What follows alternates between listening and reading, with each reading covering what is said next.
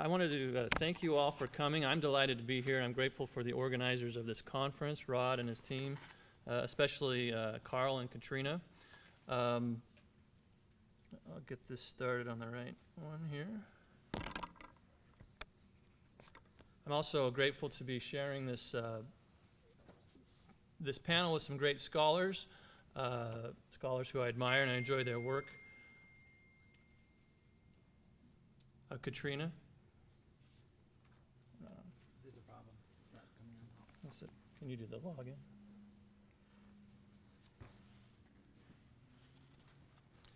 I wanted to start just by giving you a little bit of my interest in federalism, where it comes from. First, I consider myself a product of the American West, and so I'm going to talk in a moment about why I think the West has such a unique and important role in the development of federalism. And also I wanted to share with you some of the research I've been doing. My background's in constitutional history, and when I was at the beginning of my studies, there was a Supreme Court case that came out called Bond v. United States. And I wish we had time to get into the facts of Bond. They're fascinating. It would make for a great ABC drama. But in the interest of time, I'll just tell you what the issue was in that case. The issue was whether an individual citizen of the United States has standing, has the right to bring a claim under the 10th Amendment. And so that was the question. Or the alternative theory would be that the only people able to bring claims under the 10th Amendment were states, not people at all, states qua states. And so in this case, the Supreme Court decided 9-0 that an individual did have standing to bring a claim. And in that case, Justice Kennedy wrote the opinion, and he wrote what I like to call the Ode to Federalism, where he listed all these wonderful things about federalism. He said the allocation of powers between the national government and the states enhances freedom. Federalism secures to the citizens the liberties that derive from the diffusion of sovereign power. By denying any one government complete jurisdiction, federalism protects the liberty of the individual from arbitrary power. An individual has a direct interest in objecting to laws that upset that constitutional balance. And this is a great theory of federalism, and it's very appealing because the idea is that even if the rights that we mention in the Bill of Rights end up being watered down or misinterpreted, that there's still structural protection for individual liberty. To give you an example of how this might work, in a case in the early 2000s called Kelo, the Supreme Court adopted an interpretation of a provision of the Fifth Amendment that was very deferential to government power and not so solicitous of individual rights, individual property rights. It's the subject of a recent movie called Little Pink House. And as we all know, books are always better than the movie, so if you want to read the book, you can read The Grasping Hand by my co-panelist here. There was a reaction to Kelo at the state level, and I was practicing law at the time, and we had a takings case that happened to be in the Supreme Court at the time, and there was a reaction by state legislatures and state Supreme Courts against what the Supreme Court had done. So in the end, there may have been a beefing up of property rights at the state level, at least in some states. That's why it's such an appealing theory, and this is what set me off in wanting to investigate federalism more fully. So there was one other thing that Justice Kennedy said in his, there's a Little Pink House, so suddenly we're here. A few of the 10th Amendment, I think Paul mentioned that it's a mere truism. So during Justice Kennedy's Ode to Federalism, he said, one thing that intrigued me, he said the framers concluded that the allocation of powers between the national government and the states enhances freedom. And I became curious about this statement because you'll notice this is a historical claim, right? This is something like an originalist claim about what federalism is. So I started off looking at this question I'm not going to talk about it today because others have, but it set me off on a journey of researching how federalism evolved after the founding. I believe that America's favorite pastime is not actually baseball, it's arguing the contours of federalism, where the boundary lies. So let's not think that the federalism was just set in 1787. The contest went on. They went on over whether we can have a national bank, whether Congress can ban slavery in the territories, whether the New Deal was constitutional, and they go on today. And so my research area is in the long 19th century, and the questions that I'm interested in is how did others in that time frame view federalism? What did they think, where would they put the proper boundaries between the national government and the states? And the main question is, are we being faithful to our constitutional structure in law and policy? Which raises the question of what is our constitutional structure, and history has a lot to say about that. So the evolution of American federalism includes, I think, the accumulation of power in the national government over time. Often that sovereign power had been previously exercised by other sovereigns like states or tribes. And the story of how that sovereign power moves from one entity to another is often told in the United States on what I'd call a north-south axis, right? People talk about it in terms of slavery and civil war, segregation, desegregation, civil rights. These are important histories. The Civil War was, after all, the bloodiest war in American history. And the long civil rights movement may not have achieved the level of success that it did without new theories of federal power. Yet these histories tend to leave out what I think are even more important historical events and processes that have shaped American federalism. And these events played out not between North and South, but from East to West.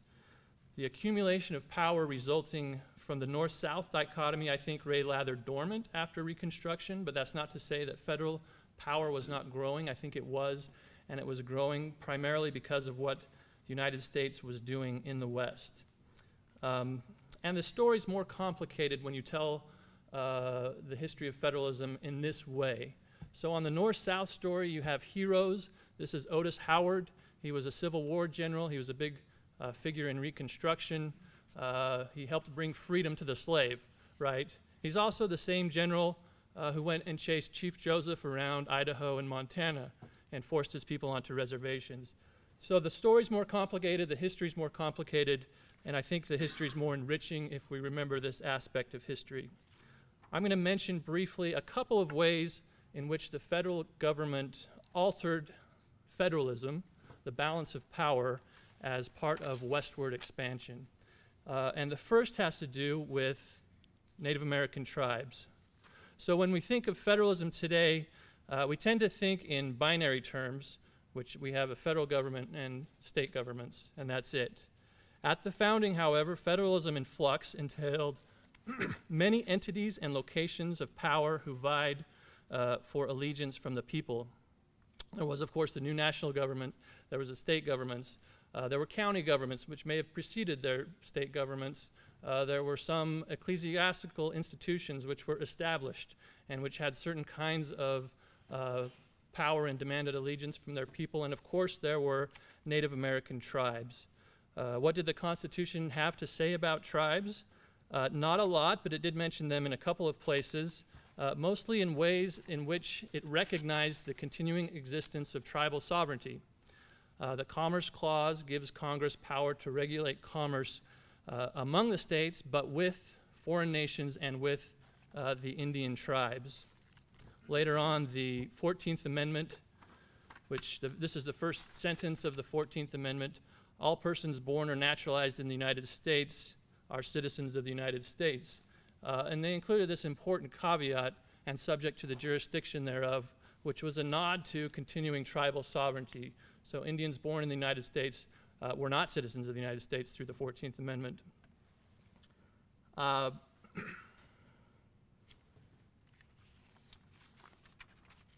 This recognition of continuing tribal sovereignty began to change in the late 1800s and the 1870s.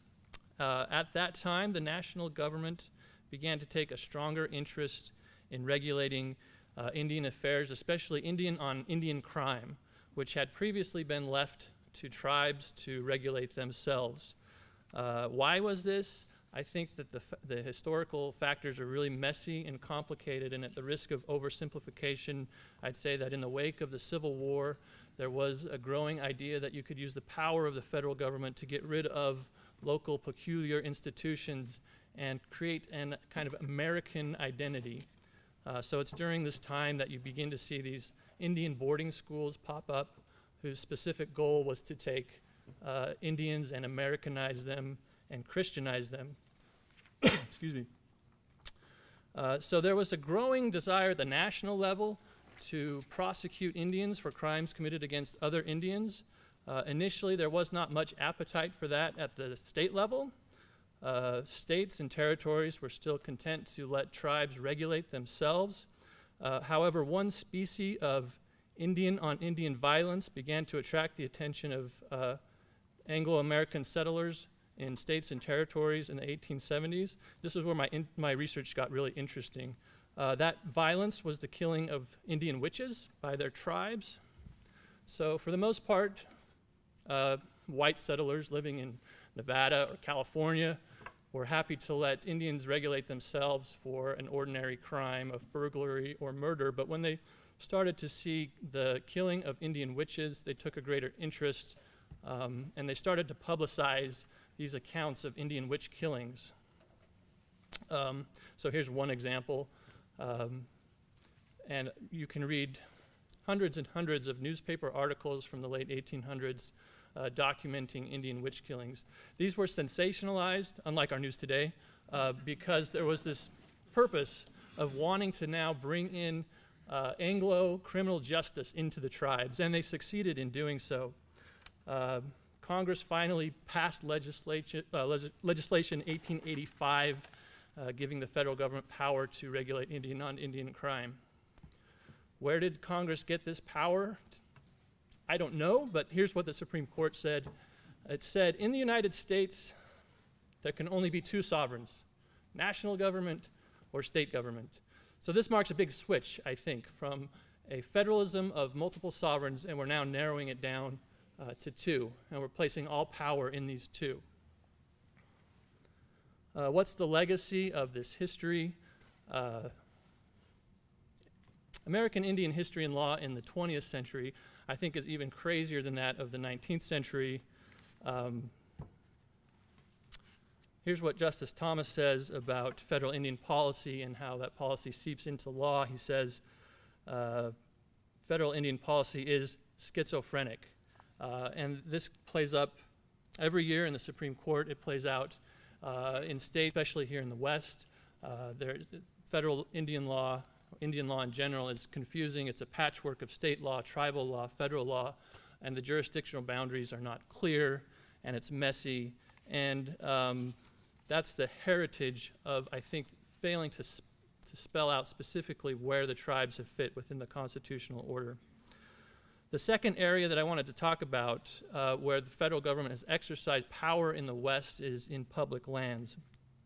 So to back up just a little bit, before the Revolution, there was this thing called crown lands in England, and as the name suggests, the king had basically unfettered power to manage crown lands. He could lease them, he could hunt on them, he could sell them, and that was particularly concerning to the colonists because kings who could sell their land now have a lot of money sitting in the coffers, and what do kings with a lot of money and a lot of time tend to do? They tend to go off and start wars.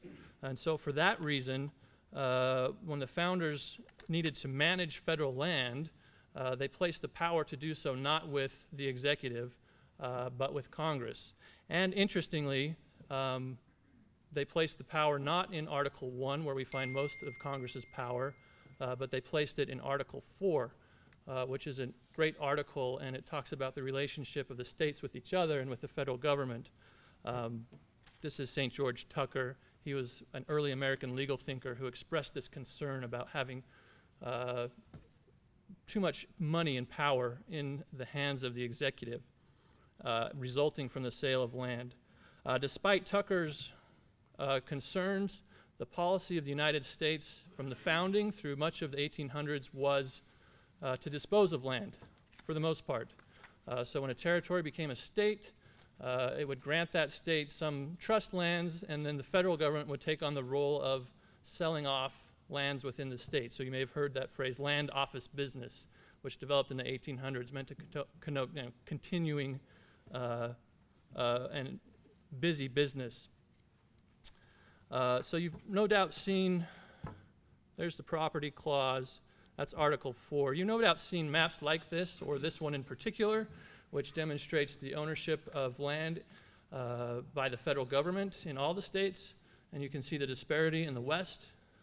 You may not be familiar with this picture, and I sometimes hesitate to show it because I don't think the resolution was exactly right, but what it shows are state trust lands. So these are lands that the federal government granted to the states when they became states. And the blue dots are state trust lands that have restrictions placed on them for use by the federal government. So unlike eastern states, even these state lands have restricted use. You can notice the one state in the West that didn't have any restrictions placed on its use, Nevada, and it ended up selling off most of its state trust lands. There is a common belief, I think, that the federal government does a better job managing public lands than states would do. I just want to finish with a cautionary tale about that. When the Congress wanted to create national parks, so large recreation parks for the first time, its initial instinct was not to create a national park, but to take that land and give it to a state. So Yosemite was created initially as a state park. John Muir hated California's management of Yosemite, and he fought a decades-long battle to get the land transferred from California to the national government. His chief antagonist during this battle was a guy named John Irish, who was part of the committee in California that managed Yosemite. And they fought back and forth, and they hated each other, and it's fun to read what they wrote about each other. Finally, John Muir won, and he sent out his celebratory telegrams to all of his friends. We won. I took Teddy Roosevelt on a tour, and now we got the land in federal hands. Isn't it wonderful? What was the first thing that the federal government did with Yosemite? They built a huge reservoir right in the middle of it. And John Muir hated this, right? He felt this was a big betrayal of what he had been working for. I was curious to know what John Irish thought of the reservoir. So I went back and did a little research. John Irish hated the reservoir too. He was the California manager. So it's one of those lessons of be careful what you wish for John Muir, and be careful if you think that the federal government does the best job in managing lands, whether it be fires or accidentally dumping chemicals into rivers. That's not necessarily true. The history is interesting in and of itself. I think it has great implications for debates today in political circles and legal argument. And I have some thoughts on where federalism might be going, but I think there's an opportunity to talk about that later. So I'll conclude here to make sure Professor Somin has some time here. Thank you.